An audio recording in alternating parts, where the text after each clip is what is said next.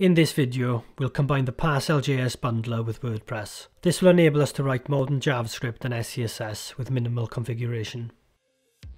Firstly, in our WordPress installation, we're going to want to create a theme in the themes folder.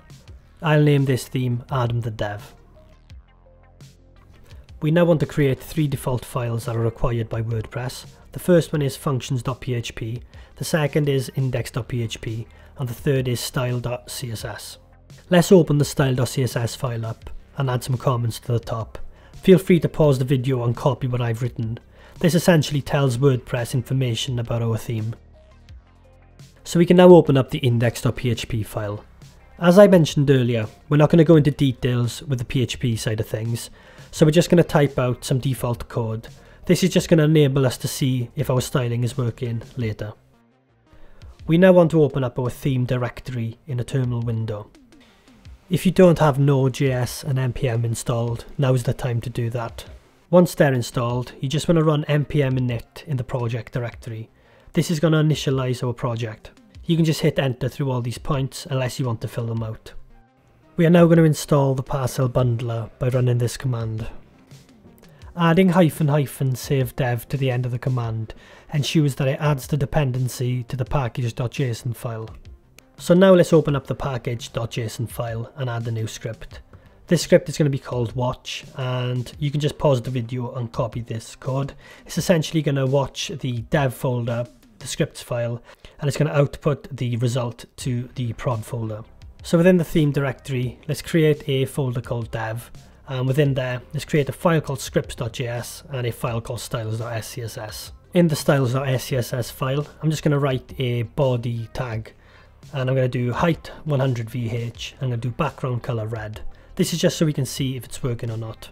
And within the scripts file, I'm just going to do import./styles.scss. This is going to import our SCSS file and it's going to compile it down for us.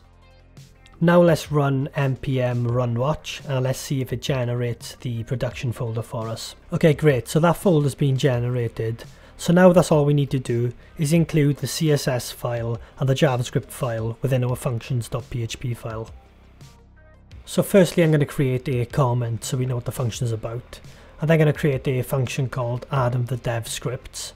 We then want to add a WNQ style function so we can enqueue our style sheet. I've also noticed that the style sheet is called scripts.css, which isn't a big issue, but there are ways around it if you look into the Parcel documentation.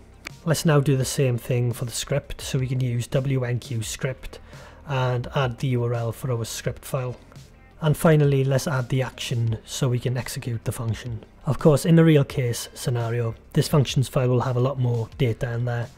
It's just, I'm keeping it short for the purposes of a tutorial. And now we can just head into our WordPress admin area and activate the theme.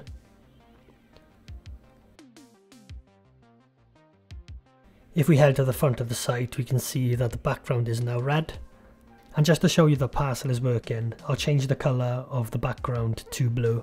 As you can see, it automatically refreshes it for us. I'll also add an alert into the scripts file, and it does the same there as well. This should increase your WordPress workflow dramatically. If you enjoyed this video, please consider subscribing and hitting the like button.